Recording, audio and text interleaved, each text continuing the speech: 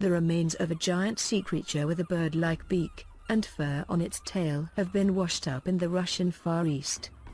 Scientists have yet to identify the strange prehistoric-like mutant, which has similarities to a dolphin but is twice as large as a human being.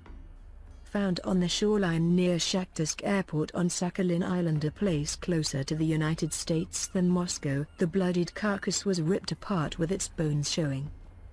Images on the Siberian Times website clearly show what appears to be thick long hair hanging off the creature's remains, a characteristic that has puzzled marine biologists.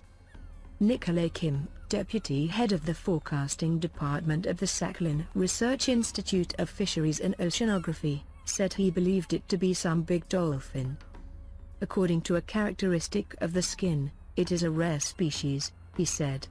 I doubt that it lived in our waters. Most likely, the animal was brought by a warm current.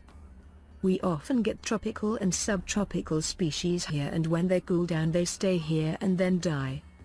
I can confidently say that this is some kind of a dolphin. However, it has fur.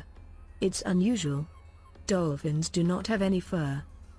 Pictures of the carcass have caused a sensation on Russian social media, with many local people speculating about what the animal is.